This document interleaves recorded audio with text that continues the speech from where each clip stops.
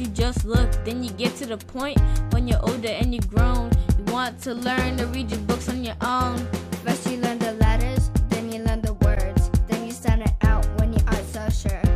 Then you read a sentence, then you read a page. Then you read a book you read more as your age. In the time you grow, your mind will grow. Read line after line and you find you go. Discover wonderful places and amazing lands with a desire to learn and a book in your hands.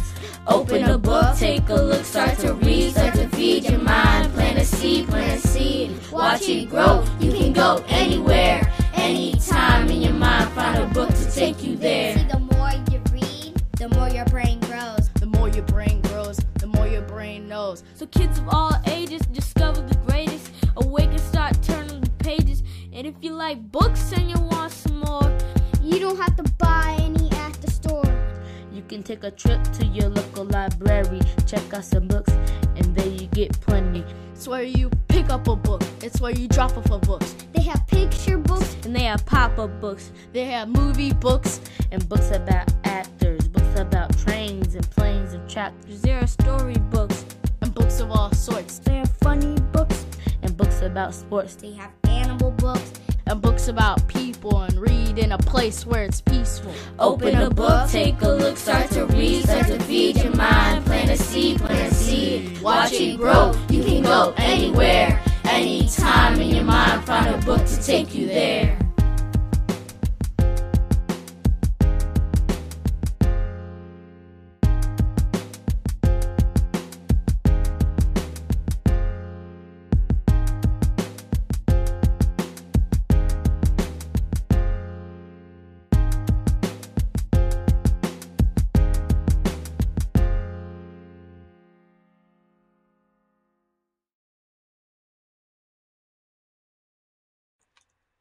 Hello, my name is George Young. I'm the state senator for the state of Oklahoma, Senate District 48, which is in the heart of Oklahoma City.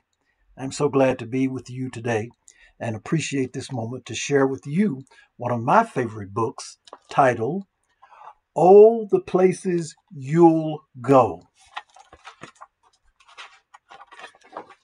Oh, the Places You'll Go.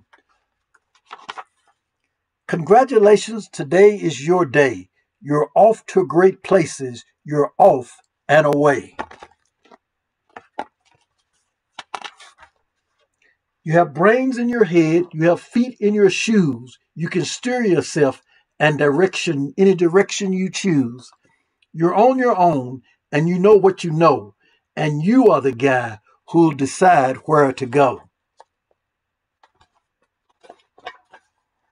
You'll look up and down streets, look them over with care. About some you will say, I don't choose to go there. With your head full of brains and your shoes full of feet, you're too smart to go down any not so good street.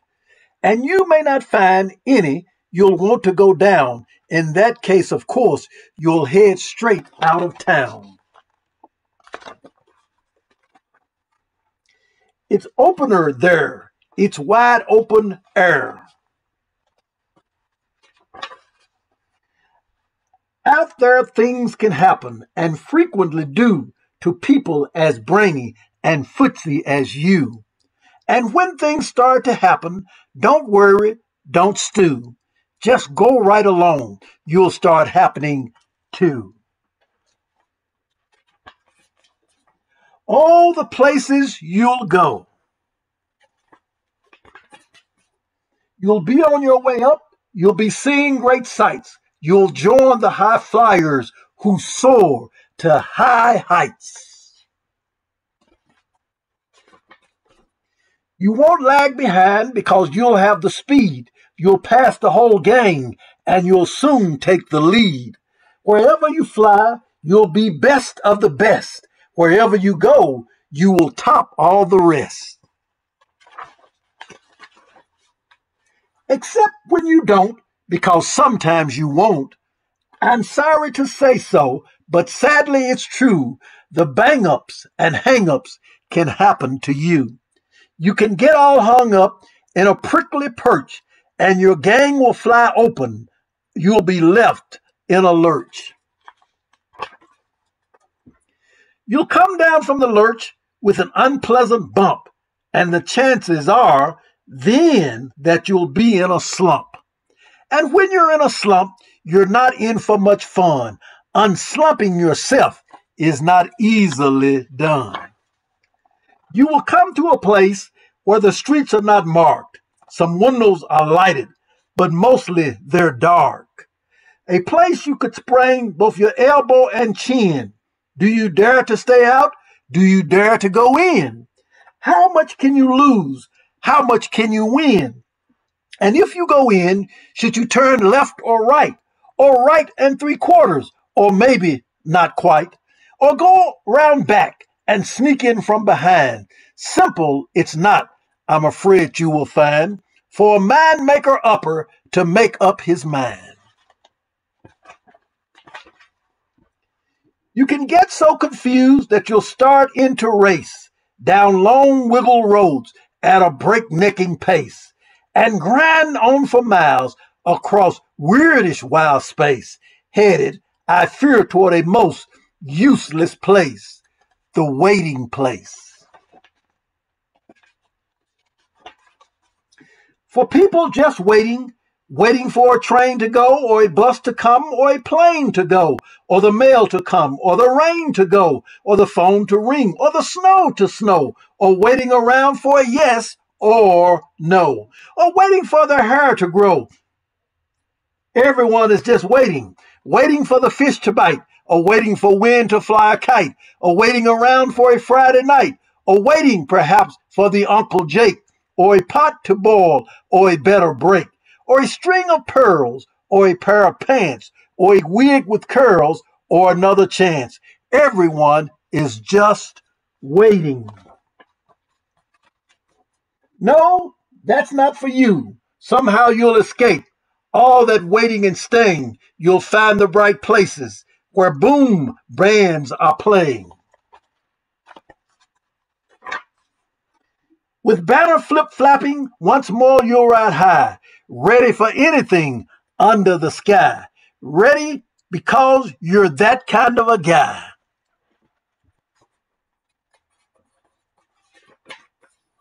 All the places you'll go, there is fun to be done. There are points to be scored. There are games to be won. And the magical things you can do with that ball will make you the winningest winner of all. Fame!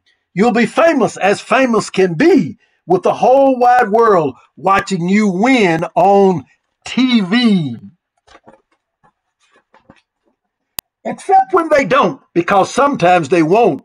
I'm afraid that sometimes you'll play lonely games too. Games you can't win because you'll play against you. All alone, whether you like it or not, alone will be something. You'll be quite a lot. And when you're alone, there's a very good chance you'll meet things that scare you right out of your pants. There are some down the road between hither and yon that can scare you so much you won't want to go on. But on you'll go, through the weather be foul. On you will go, though your enemies prowl. On you will go, through the hacking cracks howl. Onward up many a frightening creek, though your arms may get sore and your sneakers may leak. On and on you will hike, and I know you'll hike far and face up to your problems, whatever they are. You'll get mixed up, of course, as you already know. You'll get mixed up with many strange birds as you go. So be sure when you step with care and great tact, and remember that life's a great balancing act. Just never forget to be dexterous and deft, and never mix up your right foot with your left. And you will succeed. Yes, you will indeed. 98.5% guaranteed. Kid, you'll move mountains. So be your name Bucksbaum or Bixby or Bray or Mordecai, Ally, Van Allen, O'Shea. You're off to great places. Today is your day. Your mountain is waiting. So get on your way. Blessing. Hi, this is Congresswoman Kendra Horn. I represent all of you and all of Oklahoma's 5th Congressional District in U.S. Congress in Washington, D.C. I serve in the United States House of Representatives and represent about 750,000 people here in Oklahoma County and Seminole and Pottawatomie counties. And that means that I am your voice in Washington, D.C. And I'm excited to be with you today.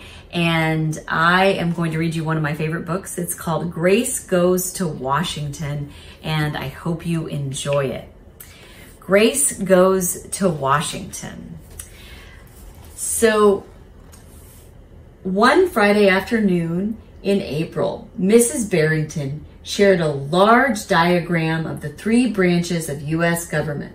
But Grace Campbell could not stop daydreaming about the upcoming field trip to Washington, D.C. Grace, do you know who's in charge here? Mrs. Barrington asked. Who's in charge here? Grace repeated. Principal Perez. A few of her classmates giggled. I don't know if you can see, but there's checks and balances. We have the legislative branch, the U.S. Congress, that's where I serve. Judicial branch, that's the court system. And then you have the executive branch, which is the president.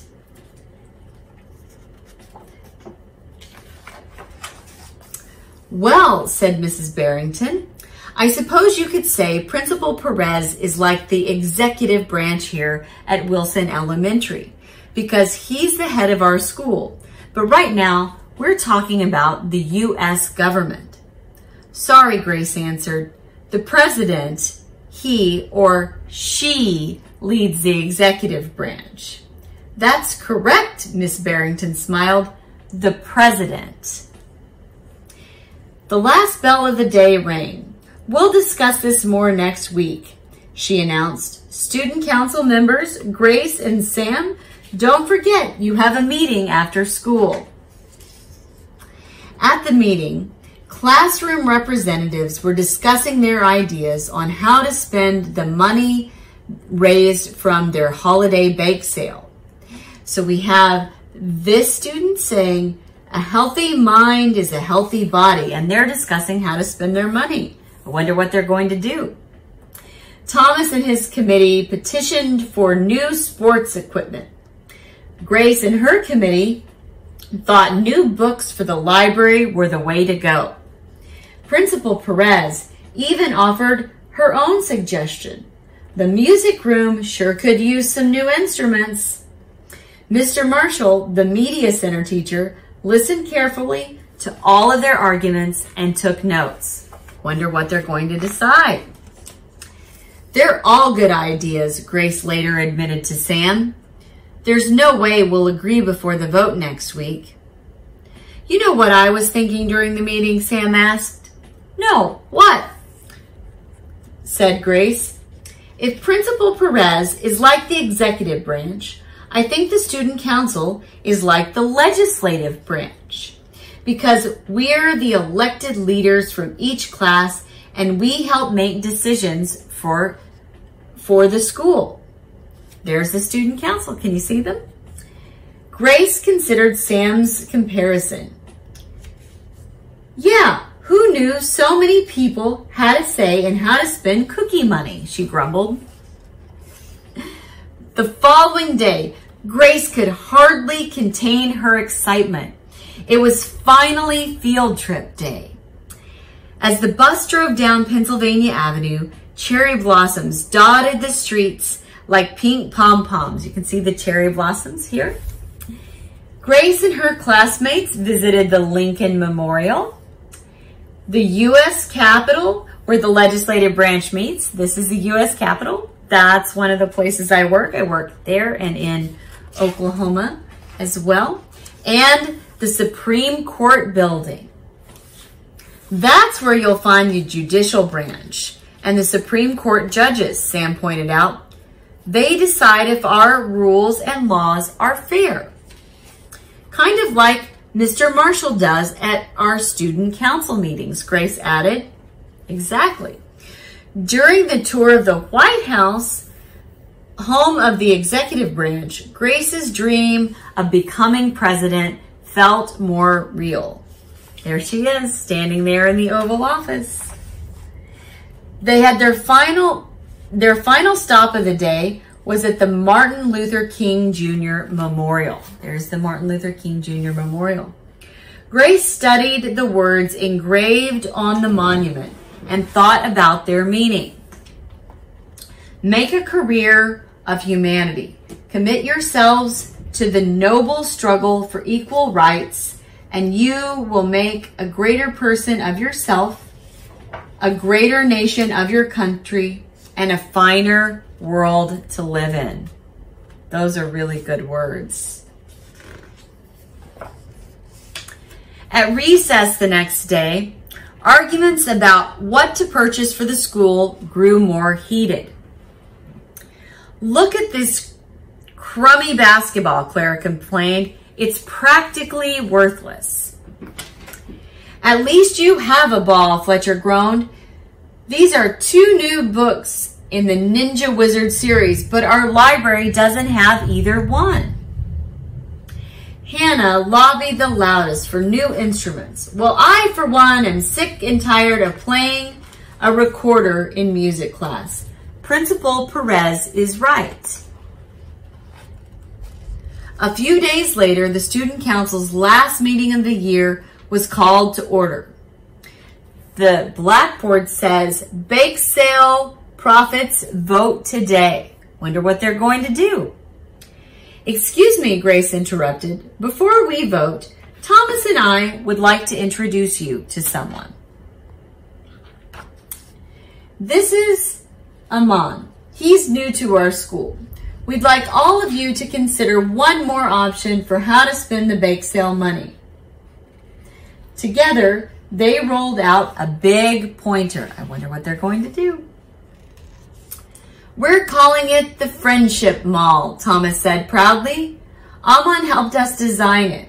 Oh, that looks great, the Friendship Mall. It has a mosaic. We can make this ourselves. Oh, that's a great idea. Benches to sit, talk, and play. Oh, that's great. Grass, flowers. Oh, so exciting.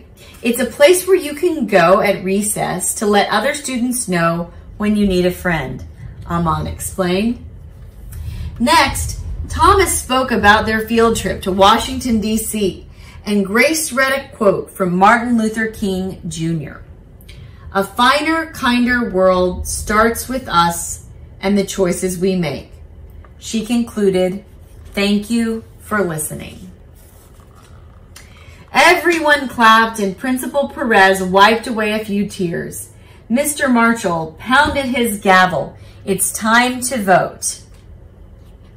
After the ballots were collected from each classroom representative and the votes were tallied, Student Council President Grace Campbell peeked at the results and grinned. It's a unanimous decision, she announced excitedly. All members are in favor of, what do you think it is? The Friendship Mall. The room filled with happy cheers. Principal Perez took a seat, and then, much like the president signs a bill into law, she approved the election results and making the decision official. Today you put your own wants and needs aside in order to serve others, she said, beaming. That is true leadership. This is great. Look at their friendship mall that they made. This time, everyone agreed. The end. Grace Goes to Washington. I hope you enjoyed it. Again, this is Congresswoman Kendra Horn, and I represent you in Washington, D.C., and I look forward to meeting some of you sometime soon, and I hope you are enjoying your summer and Freedom School, and have a wonderful evening. Bye-bye. Dance break. It's a big day today. today, first day of school. A whole lot of new students out there heading off to their first classes. Boy, I remember